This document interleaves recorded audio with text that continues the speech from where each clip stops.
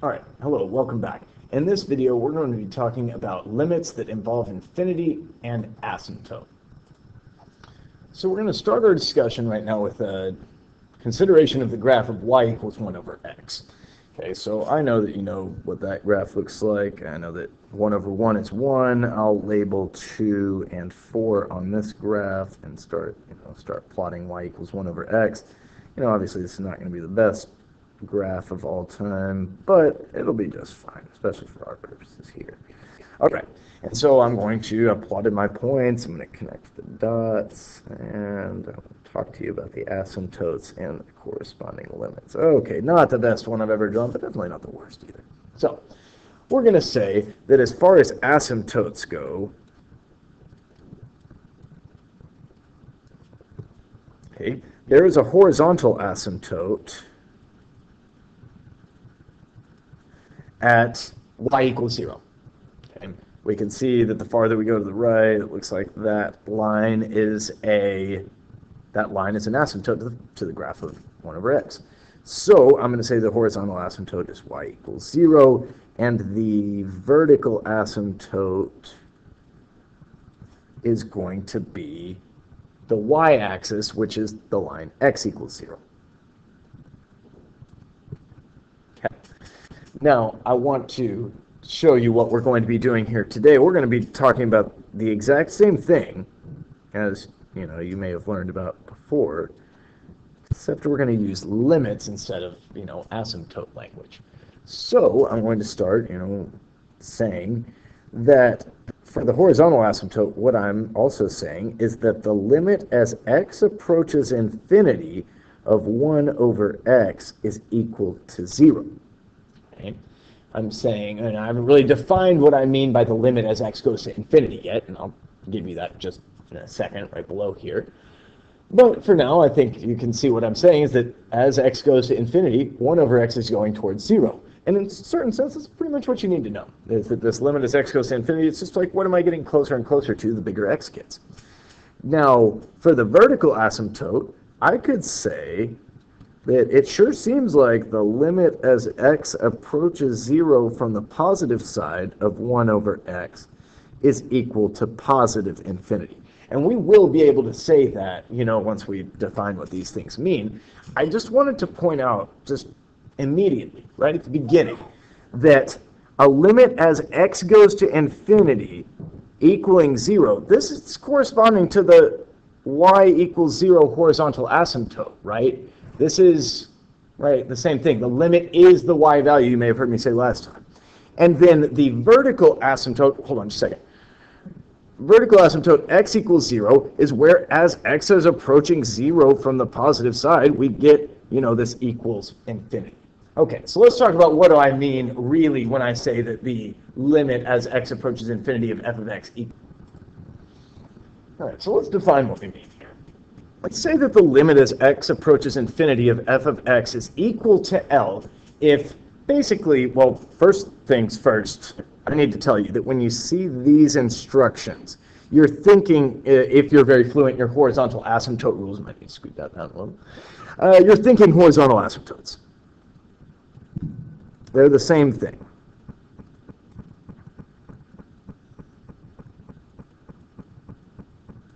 And so in general, what that means is that, if I've got, this horizontal asymptote that I'm approaching, that the bigger that x gets, the closer f of x gets to L, right? That's what you need to know. But I feel obligated to give you, a more technical definition of the limit as x approaches infinity of f of x equals L. And what this is basically saying is that we can get f of x as close to L as we like just by taking sufficiently large x values. Okay. Now, to go back up here to talk about our graph of 1 over x, I can get 1 over x to be as close to 0 as I like just by taking large enough x values. That actually makes a lot of sense. If I want 1 over x to be less than 0.01, then I take x bigger than 100. Okay, and so on. If I want it to be less than 1/1,000,000th, I just choose x bigger than 1,000,000. Okay, and then the limit equals infinity we'll say that if basically, you know, we're looking at a vertical asymptote type situation like that, or, you know, more formally, so what we mean here is that basically we can make f of x as large as we like for any m greater than 0. If I want it bigger than 1,000, there's some amount of closeness that if I'm just that close to x equals c, then I can guarantee myself I'll be above that threshold. So to bring this back to the example up here, if I want 1 over x to be bigger than 2, I choose x, you know, within a half of 0. If I want 1 over x bigger than 10, I had better choose x within 1/10 of 0, right? And so on. I can make this as big as I want by choosing values of x that are sufficiently close to 0. All right, next in class, we sketched the graph of y equals arctangent x. And while that's definitely good, I think what I'm going to do is I'm just going to draw a picture of it for you, while reminding you that the important points on the graph of y equals arctangent of x it goes to the origin because tangent of 0 is 0. At 1, arctangent of 1 is pi over 4, and there's horizontal asymptotes on the graph of y equals arctangent of x at pi over 2 and negative pi over 2. Okay, which means that the limit as x approaches infinity of arctangent of x is equal to pi over 2, and the limit as x approaches negative infinity of arctangent of x is equal to negative pi over 2. Okay, and this has to do with, you know, like unit circle considerations and, you know, tangent being y divided by x on the unit circle, and the closer you get it to pi over 2 on the unit circle, the closer you are to dividing by 0. But, you know, these are just a couple facts. All right, now let's talk about some algebraic limits. Okay, now I should have mentioned this in the first video, you know, we were just talking about limits in general. But the number one rule of limits, especially in AP Calculus, is like, you see a limit, the first thing you want to try to do is just plug in.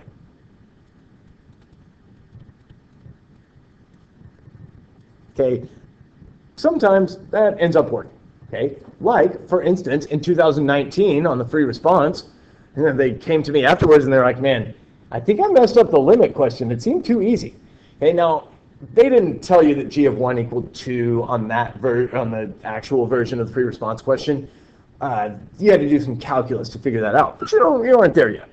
But other than that, all you did was this equaled 10 to the 1, 10 to the first power, minus 3 times g of 1 is 2, divided by f, the limit of f as x approaches 1 is equal to 1, minus inverse tangent of 1, okay, I need you to know that's pi over 4. And you could stop there, and that was the correct answer. I did not grade AP Calculus in 2019, but I did grade it in 2020 when everyone took it at home, and I graded a problem that had a limit like this, and everyone did the wrong thing, because later on in the course you're going to learn this other technique to deal with limits. But it only works if you start off with 0 over 0. So you've got to always plug in first and see what you're going to get back. This is going to be 4 divided by 1 minus pi over 4, which I don't know what that number is, but I know that it's not 0 over 0. Okay? So every once in a while, you just plug it in, and that's the thing to do in this class. Usually it'll require an extra step, though. All right, now I'm back to the infinity, negative infinity thing. Talking about relative growth rates of different types of functions. Okay, now you may have seen this before in pre-calculus or algebra 2 or whatever, but that was usually when you had polynomial on top and polynomial on bottom. Now we're going to be putting different types of functions, and comparing them. So I'm going to start with the taxonomy of growth rates. So I'm going to really only talk about 3 categories of functions, and I'm sure there's others out there, but we're not going to really need to talk about those in AP Calculus. And at the top, the fastest growing is exponential.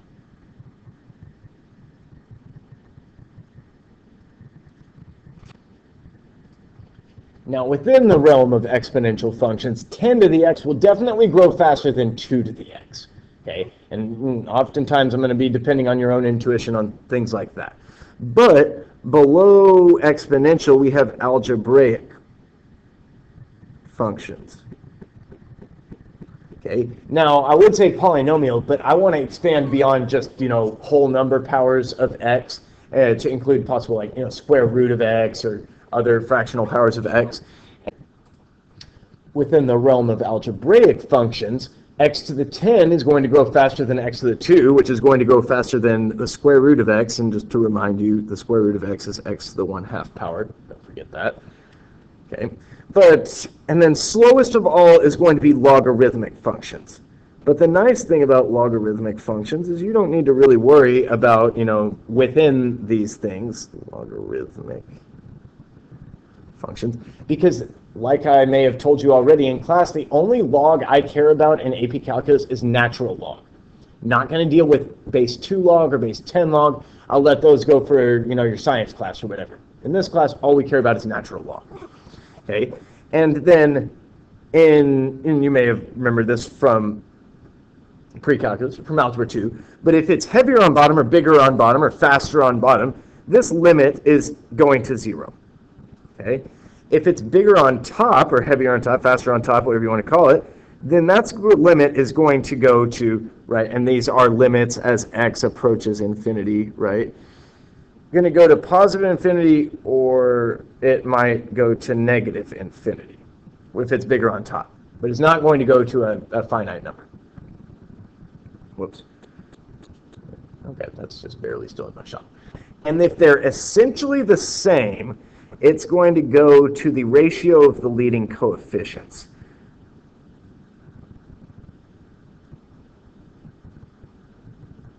And I feel like I need to probably write down an example for that. So in the past, you algebra 2 or whatever, you saw this type of rational function. You were asked about the horizontal asymptotes of it. Okay, and what you did was you kind of like identified the highest power on top and bottom. Okay, if it was the same, you were going to divide the leading coefficients. This is 1x to the 4th divided by negative 5x to the 4th. This is equal to, this limit is 1 over negative 5. Now, if you were not, if you didn't understand why you could only regard the, the highest power, you didn't understand why that was true in your previous class, let me just show you right now. Okay, so what I'm going to do, I'm going to multiply by a clever form of 1. I'm going to multiply by 1 over x to the 4 divided by 1 over x to the 4. Okay? And this becomes the limit as x approaches infinity of x to the 4 divided by x to the 4 is 1. Well, that's weird. Plus 3x squared over x to the 4 is 3 over x squared plus 1 over x to the 4. Okay, and then down here I'll have 1 over x to the 3rd minus 5. Now as x goes to infinity, this fraction and that fraction are all bigger on bottom, and they're going towards 0, right? The bigger x gets, the smaller each of those fractions get. So I get this limit, which is going to be 1 plus 0 plus 0 divided by 0 minus 5. And that's why we can just disregard the lower power terms there. I just wanted to show you that just right now so that you know why we're going to do that, because I'm going to just disregard lower power terms later on, maybe even in this video. So there that is. And coming back to here, that was what I meant by the ratio of the leading coefficients. Okay. Now, I do need to point out that there are some functions that just don't grow at all, like, constants, y equals a constant, like y equals 1.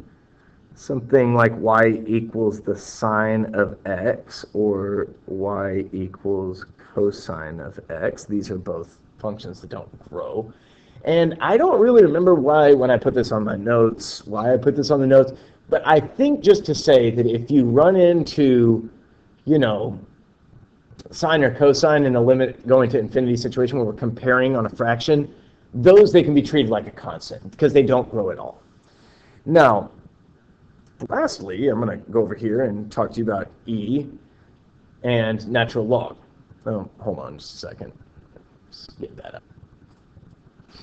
All right, what you need to know is that E is a number between 2 and 3. That's what you really, really need to know for this AP Calculus class. But I feel like I would be remiss to not at least notify you of the definition of E. All right, in this class we're going to define it in terms of a limit, but you don't really need to know that unless you're going to be the type of person that's going to be interested in the proof of all of the different rules involving exponential functions, the slopes of them, the areas underneath them, all of that stuff. If you're going to be interested in the proof of, these rules that are coming your way, you're going to need to understand that the definition of E is this limit. But I'm going to just leave it at that. Okay, and then our definition of natural log is the special exponent definition, right? We don't need to do anything fancy in here. We're going to say natural log of x is the value of y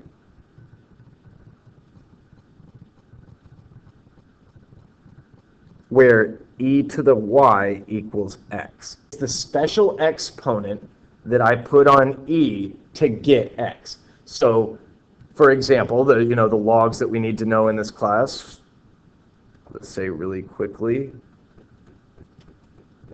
Okay, we need to know the natural log of 1. What's the special exponent that I put on e to get 1? That's the 0 exponent. Okay, log of e. What's the special exponent I put on e to get e? I put the 1 exponent on. Okay, what about e to the 5? What exponent do I put on e to get e to the 5? I don't even say it's special, it's just 5, right? And then I've got a couple of more. What exponent do I put on e to get the square root of e? That would be the 1/2 exponent. And then the log of 1 over e. What exponent do I put on e to get 1 over e? That would be the -1 exponent. Okay, those are the values of log that you need to know in this class, I feel like. And replace 5 with some other whole number. You'll need to know that too. All right, now let's do some old-fashioned examples. Okay, so first, these compute the limit. You see x approaching infinity. Oh, wait, hold on, that's a typo, right? You can't take the limit as x approaches -infinity of anything involving a natural log. That wouldn't make sense. Okay, so I'm going to say that's x approaching infinity. Okay, but we see x approaches infinity. We're thinking, is it bigger on top or bigger on bottom, right? Okay, this one right here, this is bigger on bottom, so I'm going to say that that limit is equal to 0. Okay, this one is bigger on top, so I know that it's going to either be positive infinity or negative infinity. I just have to figure out which it is. Well, x approaches infinity, that's a large positive number. Well, infinity is not a number, but as we're putting in larger and larger positive numbers, x to the third is going to be a positive number. Divided by natural log, what kind of special exponent do I need to put on e to get a really large positive number? And it's going to be another large positive exponent, right?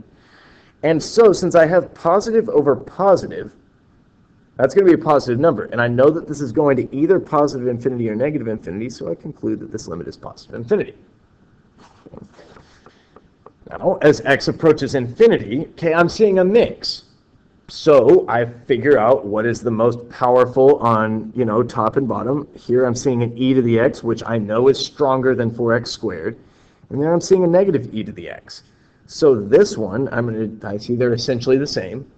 So I'm going to divide the leading coefficients, the coefficient against the highest power, the strongest thing, which is that e to the x. So that's going to be, that has a 1 exponent, and this has a -1 exponent. So that's -1. Okay.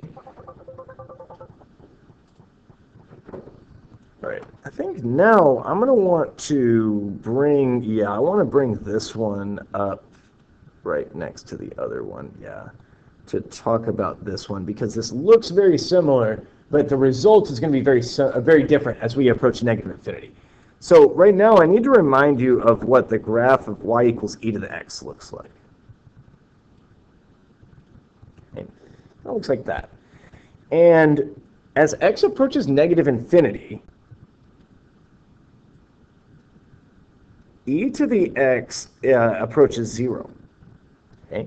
If you think about what happens when you put in a large negative number into e to the x, well, a negative exponent of e becomes 1 over e to the positive version of that exponent. And so you have a large exponent in a denominator, very heavy denominator, and it makes sense that it would go to 0, right? I think it's probably a little more obvious, or would be less surprising to people, if I said this, e to the negative x, that limit is 0 as we approach positive infinity, because a lot of people, when they see e to the negative x, they think 1 over e to the x. Okay? So that wouldn't be a surprise, but this is the same limit, talking about the same thing. But over here, as x approaches negative infinity, this e to the x is going to go to 0, right? Because we're approaching negative infinity. And so is that one. That one's also going to go to 0. And so I'm left with a 4x squared divided by 3x squared, which are essentially the same. And so I'm going to divide the leading coefficients. And that's going to be 4 divided by 3. Okay? And I think I'm just going to say, oh, hold on. No, I did have something to say about that. There's this connection between horizontal asymptotes and limits involving infinity. Okay? Well, I've got two different limits, right? As we approach x, as x approaches infinity, this fraction, e to the x plus 4x squared divided by 3x squared minus e to the x, approaches negative 1. But as we approach negative infinity, it approaches 4/3, which tells me that, hold on just a second. It tells me that the function f of x equals e to the x plus 4x squared divided by 3x squared minus e to the x has horizontal asymptotes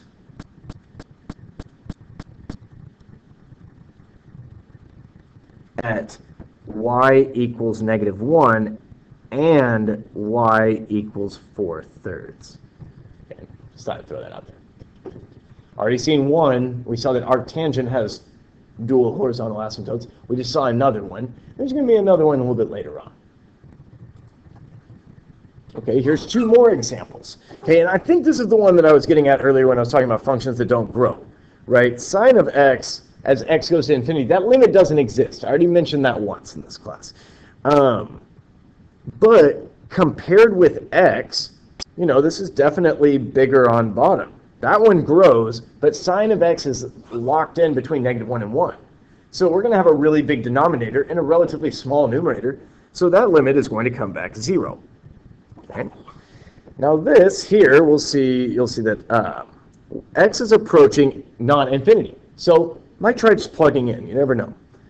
Maybe I made a typing error or handwriting error or something, So this is going to approach 10 divided by 0. Oh, no. Okay, and let me just tell you, if you get a 0 divided by 0 in this class, there's oftentimes something we can do. We can look at the graph, we can do an algebraic cancellation, we can use L'Hopital's rule later on in the course. But if you get a non-zero number like 10 divided by 0, there's nothing you can do for that. And actually, that's evidence of a vertical asymptote. So that means that we're going to be either having positive infinity or negative infinity as our answer. Right? In this class, we can't just say it, D and E, throw up our hands and be like, oh, can't find it. We can find more than D and E. We can say more. We can say whether it's going to infinity or negative infinity. So we know that there's a vertical asymptote going on here at x equals 2. So I'm going to just kind of draw it like that. And I'm going to just point off, maybe that's x equals 2.1. Something very nearby to 2. I mean, there's definitely not going to be a sign change between 2 and 2.1 in numerator or denominator. I need to just figure out what is the sign of the numerator and the... So 5 times 2.1 is a positive number. I feel like that's 10.5. Divided by 2 minus 2.1 is definitely a negative number. So positive divided by negative is negative, and I'm approaching a vertical asymptote without sign changing, I got to assume. You know where the sign changes in the numerator and denominator are. And so I can conclude that this limit is negative infinity. Right? I can ask you limit questions. I can ask you horizontal asymptote questions. It's really the same thing, right? So determine if the function has any horizontal asymptotes. I'll start with this one. I'm going to say this one, no, it does not. Okay, it has no horizontal asymptotes. Maybe I'll just say this one has no horizontal asymptotes, because it's bigger on top, x to the third versus x to the 2. Okay. This one is bigger on bottom, so it's going to have horizontal asymptote at y equals 0. Okay. This one has got exponential and same power, so we're just going to have to be careful, right? So we're going to have to investigate the limit as x approaches infinity and the limit as x approaches negative infinity. So as x approaches infinity, what am I seeing? I'm seeing a 2 to the x in the numerator and a 5 to the x in the denominator. 5 to the x is faster than 2 to the x, so as a result, that limit is going to be 0, because it's bigger on bottom. But as x approaches negative infinity, just like e to the x, 2 to the x, and 5 to the x, as x goes to negative infinity, those things go away. They go towards 0. So what we'll be left with is an x to the third divided by a 4x to the third, and, well, that limit will be 1/4. Okay. And so since I have these limits, I've got horizontal asymptotes at y equals 0 and y equals 1/4. All right. Now this is that question that's just a little tricky, but you definitely need to be aware of it because it's pretty common in AP Calculus. If you see the square root of x squared thing, especially, square root of x squared versus x up in the numerator, you just need to recognize that this is a double horizontal asymptote scenario. This is the third of our 3 double horizontal asymptote scenarios. And you kind of just got to be aware. Okay, I'm just going to tell you that the horizontal asymptotes are going to be y equals, okay, they're essentially the same. We need to divide coefficients, right? Well, so that would be -4 over the square root of 25. And also, I'm going to tell you that it's +4 over the square root of 25. And now, without getting into too much detail, and if you're interested and you want an algebraic explanation, you need to come see me because I've got one ready for you. I just don't think, I'm already at 27 minutes. I don't think that's going to be really a good use of my time, or your time, especially watching, to go through the algebraic manipulation here. So as x approaches infinity, g is, the numerator's negative and the denominator's positive. Okay. And as x approaches negative infinity, g is positive divided by positive.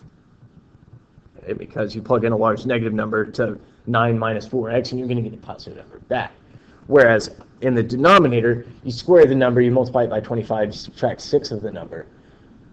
It's going to, especially, in the large negative number limiting case. Okay, so this is one where you kind of just have to recognize the pattern and say, oh, it's a double horizontal asymptote scenario, and just be ready. All right, another example here is telling me that it has asymptotes at y equals -3 and x equals 2. Well, if we're going to talk about y equals -3 being an asymptote, that means the limit as x approaches infinity is -3. But it also means that the ratio of the leading coefficients is -3, right? Because I have an x squared in the top and an x squared in the bottom. So that means to me that a divided by 2 is equal to -3. So that tells me that a is -6. Okay. Now, in order to find b, I think you might suspect that you're going to need to use the x equals 2 asymptote, right? It stands to reason, and use all the pieces of information. And we know that we get a vertical asymptote, and x equals 2 as a vertical asymptote. We get a vertical asymptote by division by 0. So that's going to be b plus 2x squared equals 0 when x is equal to 2. Okay? So maybe I'll even write that in. At x equals 2. And then I'm going to plug in x equals 2.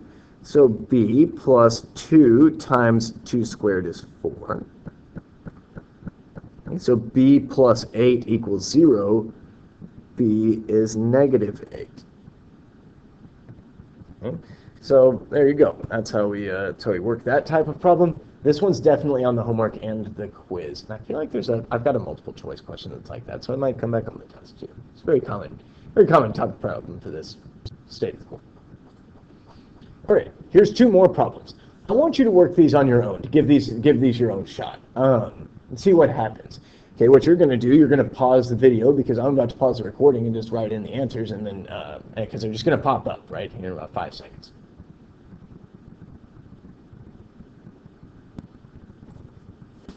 All right, there you go. So, the first one you plug in, you see that it's going to be a vertical asymptote. You plug in a point nearby, it's fine, it's positive. Okay, happy, right? It's going to be positive infinity. The second one, this is a little different. This is something you haven't really seen. But what you want to do is you want to just look at the fraction, see what's happening to the fraction. Because we're pretty good at this point at dealing with, fractions. What's going to be the limit as x approaches infinity of a fraction. Well, this is the type of fraction that its limit is going to be 0 because it's bigger on the bottom, the x squared versus the x to the first. So as x goes to infinity, I'm getting closer and closer to taking cosine of 0. And that makes sense. I mean, you can think, we know what cosine of 0 is. So that limit we can just kind of pass through to be cosine of 0, which is 1. All right, now let's start wrapping up. I've got double horizontal asymptotes. These are the things that we need to be aware of that cause a double horizontal asymptote. So it's like a mix of exponential and something else. But I guess it's got exponential in top and bottom.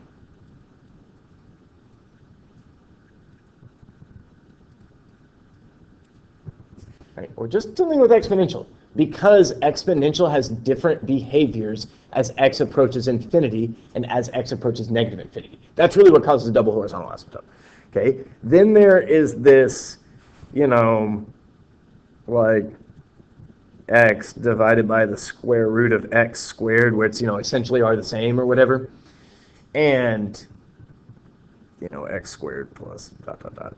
And we just kind of got to recognize that pattern. Sometimes the square root goes in the numerator. Sometimes it's the square root of x to the fourth.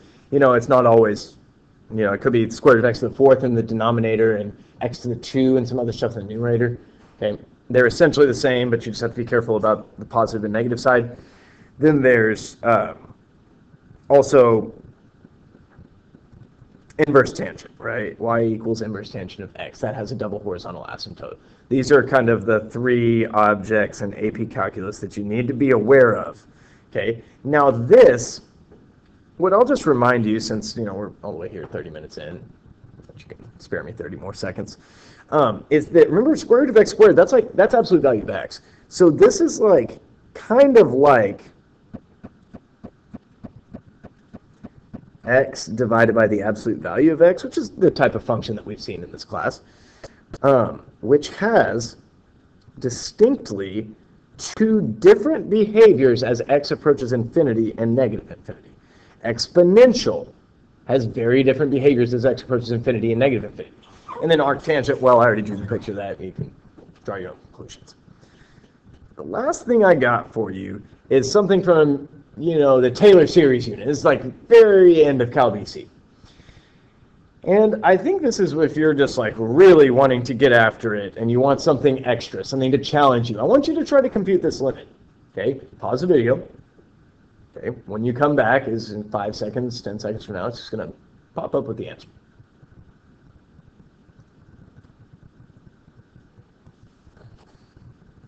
All right, there you go. But if this was just not to your liking, don't worry. I'm not going to ask you any questions like these until probably about spring break.